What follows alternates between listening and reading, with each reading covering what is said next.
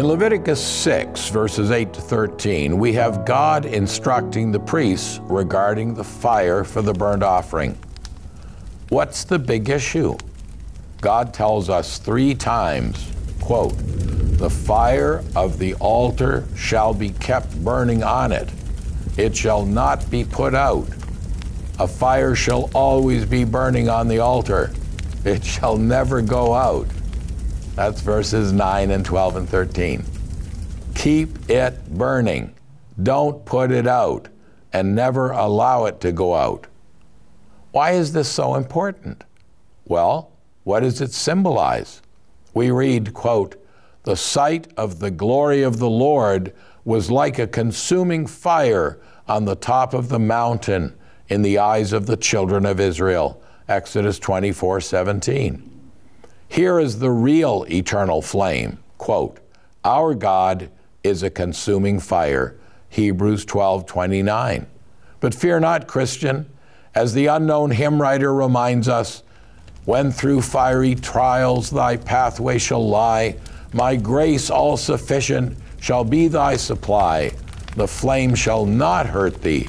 I only design thy dross to consume and thy gold to refine." As we learn in our study of the offerings, the fire was seen to do one of 2 things.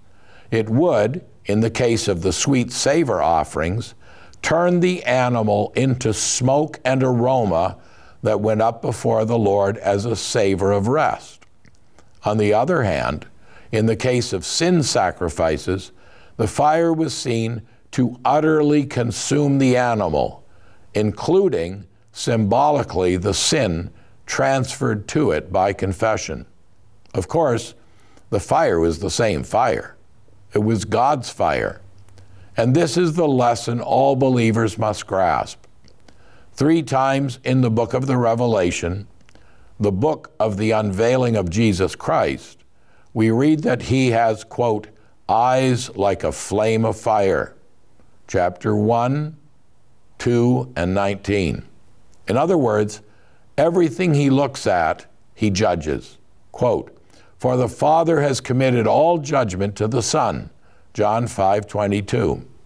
Someday soon we will stand before him at the Bema, and, quote, "Each one's work will become clear, for the day will declare it, because it will be revealed by fire, and the fire will test each one's work of what sort it is." 1 Corinthians 3:13. But have you heard of the alternative plan? The Apostle Paul wrote, "If we would judge ourselves, we would not be judged." 1 Corinthians 11:31. John Oxenham put it this way, "Every day is judgment day. Count on no tomorrow. He who will not, when he may, act today, today, today, doth but borrow sorrow." Why wait until the day? Let us use every day to ask the one with flame-like eyes to examine our lives. Spread yourself out before him and let him see everything. You can trust him. He loves you more than you will ever know. One look from those eyes and one of 2 things will happen. Either things we may hold dear will be incinerated by his look, or they will be purified. Now, it was no easy thing to burn animals to ashes. One modern veterinary manual explains, quote, "The material must be arranged in a manner to permit an adequate flow of air to the fire. Under favorable conditions, burning should be complete in 48 hours. But the continual burnt offering lambs were each consumed in 12 hours. One of them burned all night until morning, Leviticus 6:9, and the other placed there every morning, verse 12. The secret of a good fire? Wood laid in order and ashes removed. See verses 10 through 12. Believer, God has the fire if you will be the fuel.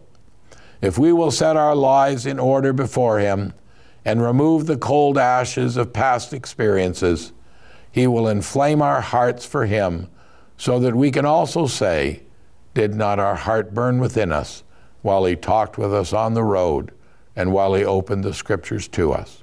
Luke 24:32.